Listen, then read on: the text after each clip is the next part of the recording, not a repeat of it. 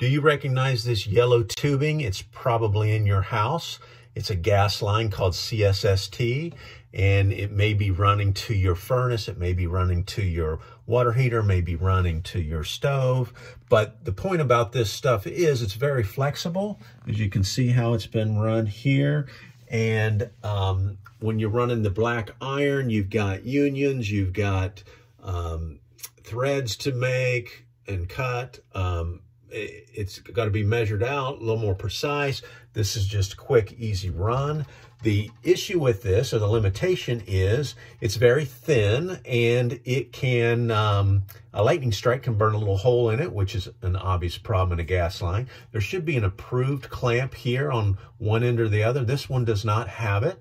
This would, you'd run a wire back to the electric box to ground it, and that helps to keep it more safe, less likely to burn a hole through it that way.